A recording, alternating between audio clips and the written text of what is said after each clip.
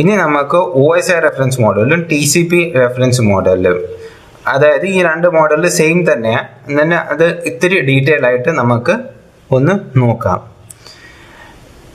ഓരോ ലെയറിന് എന്തൊക്കെ റോൾസാ എന്തൊക്കെ റെസ്പോൺസിബിലിറ്റീസാ കൊടുത്തേക്കുന്നതെന്ന് അത് നമുക്ക് നോക്കാം.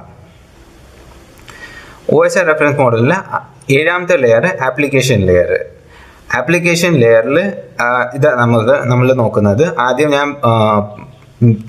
7 തൊട്ട് 1 പോകുന്നെങ്കിലും ഞാൻ മേളിൽ നിന്ന് എഴുതിയ കൊണ്ട് 1, 2, 3, 4, 5, 6, 7 ഇങ്ങനെയാണ് കൊടുത്തേക്കുന്നത്. ആപ്ലിക്കേഷൻ എന്ന് പറഞ്ഞു കഴിഞ്ഞാൽ ആപ്ലിക്കേഷൻ ലെയറിൽ ഓരോരോ ആപ്ലിക്കേഷൻസ് ഇരിക്കുന്നുണ്ട്. ഫോർ എക്സാമ്പിൾ, ഒരു ബ്രൗസർ ഉണ്ട് നമ്മുടെ കമ്പ്യൂട്ടറിൽ. ബ്രൗസർ എന്ത് ചെയ്യുന്നത്, അത് നമ്മുടെ കമ്പ്യൂട്ടറിൻ്റെ നെറ്റ്വർക്ക് യൂസ് ചെയ്ത് നമുക്ക് ഓരോ പേജ് നമുക്ക് കൊണ്ട് എത്തിക്കുന്നുണ്ട്. അന്നേരം ഈ ബ്രൗസർ ഈ നെറ്റ്വർക്കിൻ്റെ OSI മോഡൽ യൂസ് ചെയ്യുന്നുണ്ട്. സെയിം കേസ് ഒരു വേർഡ് ഫയൽ യൂസ് ചെയ്യാൻ വേണ്ടി ഓഫീസ് 2007-13 അങ്ങനെ യൂസ് ചെയ്യുന്നുണ്ട്. അതിന് നെറ്റ്വർക്കിൻ്റെ ഒരു ആവശ്യവും ഇല്ല. അന്നേരം അത് ഈ OSI റെഫറൻസ് മോഡൽ യൂസ് ചെയ്യുന്നില്ല. എന്തൊക്കെ നെറ്റ്വർക്ക് യൂസ് ചെയ്യുന്ന ആപ്ലിക്കേഷൻസ് ഉണ്ടോ അത് ഈ ഒരു ലെയർഡ് അപ്രോച്ച് യൂസ് ചെയ്യുന്നുണ്ട്. ആപ്ലിക്കേഷൻ ലെയറിൽ നമ്മൾ ബ്രൗസർ എടുക്കുന്നു. ബ്രൗസറിൽ നമ്മൾ http://www.google.com എന്ന് പറഞ്ഞ് ചെയ്ത് കഴിഞ്ഞാൽ അത് നെറ്റ്വർക്കായിട്ട് കമ്മ്യൂണിക്കേറ്റ് ചെയ്യുന്നുണ്ട്. അതുപോലെ തന്നെ ഇത് HTTP പ്രോട്ടോക്കോളാണ് യൂസ് ചെയ്യുന്നത് ഈ ബ്രൗസർ. അതുപോലെ തന്നെ FTP വേറെ ഒരു പ്രോട്ടോക്കോളുണ്ട്, TFTP എന്ന് പറയുന്ന വേറെ ഒരു പ്രോട്ടോക്കോളുണ്ട്, DNS വേറെ പ്രോട്ടോക്കോളുണ്ട്, SNNP, SNTP ഇത് എല്ലാം protocol application layer protocol application ലെയറിലാണ് reside ചെയ്യുന്നത്, അതായത് താമസിക്കുന്നത്. ഇത് ആപ്ലിക്കേഷൻ എൻഡ് യൂസറിൽ എങ്ങനെ കമ്മ്യൂണിക്കേഷൻ ചെയ്യണമെന്ന് അത് കാണിക്കുന്നത്, സൗകര്യപ്പെടുത്തി കൊടുക്കുന്നത്. രണ്ടാമത്തേന്ന് പറഞ്ഞു കഴിഞ്ഞാൽ, അതായത് 6ാമത്തെ OSI റെഫറൻസ് മോഡലിൽ 6ാമത്തെ layer presentation layer. Presentation layer എന്ന് പറഞ്ഞു കഴിഞ്ഞാൽ അതിൻ്റെ പേരും കൊണ്ട് തന്നെ അറിയാം ഇത് പ്രസൻറ്റ് ചെയ്യുന്നതെന്ന്. പിന്നെ ഇത് ഡേറ്റ എന്ന് പറഞ്ഞു കഴിഞ്ഞാൽ ജനറിഫൈ ചെയ്യുന്നുണ്ട്, അതായത് ജനറിക് ആയിട്ട് ഡേറ്റ പ്രസൻറ്റ് ചെയ്യുന്നുണ്ട്. MP3 ആണെങ്കിൽ MP3, MP4 ആണെങ്കിൽ MP4 അങ്ങനെ എല്ലാം ചെയ്തു കൊടുക്കുന്നത് പ്രസൻറ്റേഷൻ ലെയർ. ഇത് കൂടാതെ എൻക്രിപ്ഷൻ സർവീസസ്, അതായത് സെക്യൂരിറ്റിയും ഇത് പ്രൊവൈഡ് ചെയ്യുന്നുണ്ട് through SSL server security socket layer provide ചെയ്യുന്നുണ്ട്. ഇനി നമുക്ക് 5ാമത്തെ നോക്കാം, സെഷൻ ലെയർ. ഈ സെഷൻ ലെയർ എന്ന് പറഞ്ഞു കഴിഞ്ഞാൽ ഇപ്പം 2 ആപ്ലിക്കേഷൻ നടക്കുന്നുണ്ട്. ഒരു ബ്രൗസർ ഉണ്ട് നമ്മുടെ കമ്പ്യൂട്ടറിൽ, വേറെ ഒരു പ്രോഗ്രാം നടക്കുന്നുണ്ട് ബ്രൗസർ. വേറെ ഒരു ആപ്ലിക്കേഷൻ ഉണ്ട് ടെൽനെറ്റ്. ടെൽനെറ്റ് എന്ന് പറഞ്ഞു കഴിഞ്ഞാൽ നമ്മൾ ടെർമിനൽ എടുത്തിട്ട് നമ്മൾ അതിന് വേറെ റൗട്ടറിൻ്റെയോ വേറെ കമ്പ്യൂട്ടറിൻ്റെയോ വർക്ക് ചെയ്യാം. നമ്മൾ ടെൽനെറ്റ് എമുലേഷൻ എന്ന് പറഞ്ഞാൽ ടെൽനെറ്റിൻ്റെ ഫുൾ ഫോം. അപ്പം ടെൽനെറ്റിൻ്റെ കാര്യങ്ങളിൽ ബ്രൗസറിൻ്റെ ആപ്ലിക്കേഷന് വരരുത്, ബ്രൗസറിൻ്റെ ആപ്ലിക്കേഷനിൽ ടെൽനെറ്റിൻ്റെ പ്രോഗ്രാംസ് വരരുത്. അത് വേർപെടുത്താൻ വേണ്ടി ചുമതലയാണ് ഈ സെഷൻസ് ലെയർ ചെയ്യുന്നത്. എന്നിട്ട് പിന്നെ ഈ ഡേറ്റ എല്ലാം കൂടി ട്രാൻസ്പോർട്ട് ലെയറിന് കൊടുക്കും. 4ാമത്തെ ലെയറാണ് ട്രാൻസ്പോർട്ട് ലെയർ. ട്രാൻസ്പോർട്ട് ലെയർ എന്തുതന്നെ ചെയ്യുന്നതെന്ന് കഴിഞ്ഞാൽ അത് നമ്മുടെ ഡേറ്റ ഇല്ലേ, ഡേറ്റാനെ സെഗ്മെൻറ്റിലോട്ട് കൺവേർട്ട് ചെയ്യും.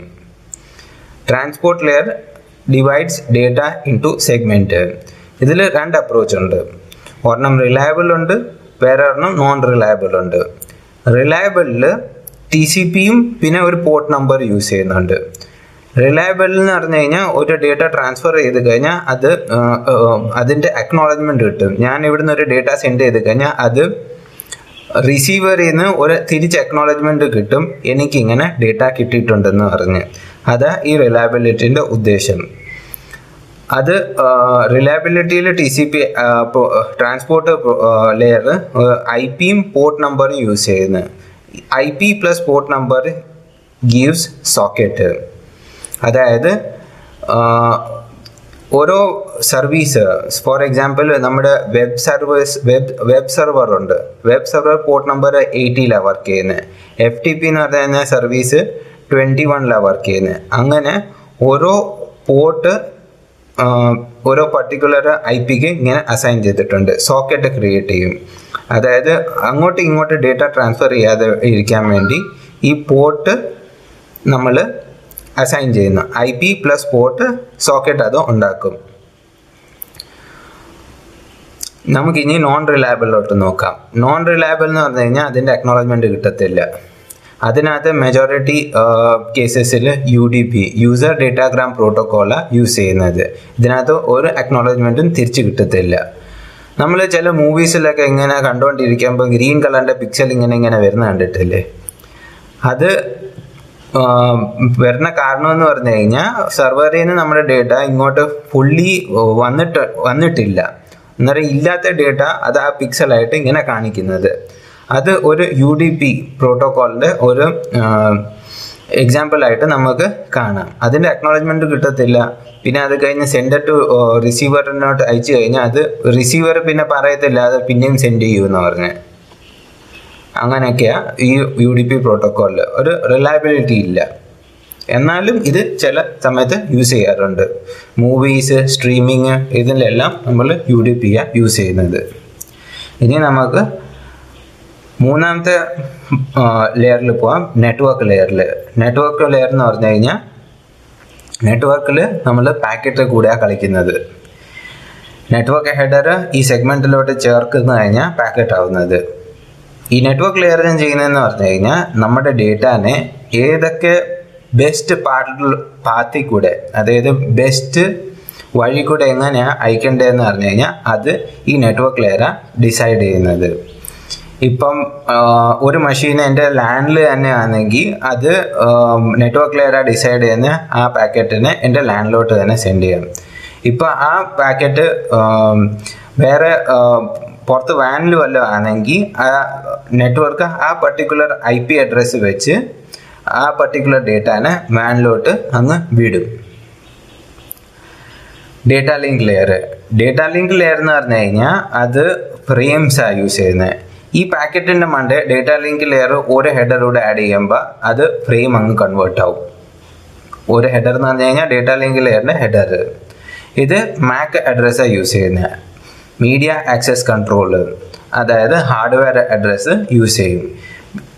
ഹാർഡ്വെയർ അഡ്രസ്സ് എന്ന് പറഞ്ഞു കഴിഞ്ഞാൽ ഓരോ നിക്ക് കാർഡ്, നെറ്റ്വർക്ക് ഇൻ്റർഫേസ് കാർഡിന് ഓരോ അഡ്രസ്സ് കാണും. ആ അഡ്രസ്സ് വെച്ച് ഈ ഡേറ്റാ ലിങ്ക് കാർഡ് കമ്മ്യൂണിക്കേറ്റ് ചെയ്യുന്നത്. ഇത് കൂടാതെ ഇത് എറർ ചെക്കിങ്ങും ചെയ്യുന്നുണ്ട്. ചില ഡേറ്റകൾ വന്നില്ല, അത് വന്നു കഴിഞ്ഞാലും അത് ഫുള്ളി എത്തിയോ ഇല്ലയോ അതെല്ലാം ചെക്ക് ചെയ്യുന്നത് ഈ ഒരു CRC അൽഗോരിതം വെച്ച അത് ചെക്ക് ചെയ്യുന്നത്. ഇനി last physical link layer. Physical link layer എന്ന് പറഞ്ഞു കഴിഞ്ഞാൽ അതിനകത്ത് നമ്മുടെ ഫിസിക്കൽ വയർസ്, കേബിൾസ്, നിക്ക് കാർഡ്, ഫിസിക്കലി നമുക്ക് എന്തെല്ലാം പിടിക്കാൻ പറ്റുന്നുണ്ടോ അതെല്ലാം ഫിസിക്കൽ ലെയറിലാണ് വരുന്നത്. ഇതിനകത്ത് വോൾട്ടേജ് അപ്പ് ഡൗൺ ചെയ്തിട്ട് 0s and 1 നമ്മൾ ക്രിയേറ്റ് ചെയ്യും. എന്നിട്ട് പിന്നെ അത് ഡേറ്റ ഒരു ഡിവൈസിൽ നിന്ന് വേറെ ഡിവൈസിലോട്ട് ഇത് സെൻഡ് ചെയ്യുന്നത്. അതാ ഈ data link physical link layer ചെയ്യുന്നത്.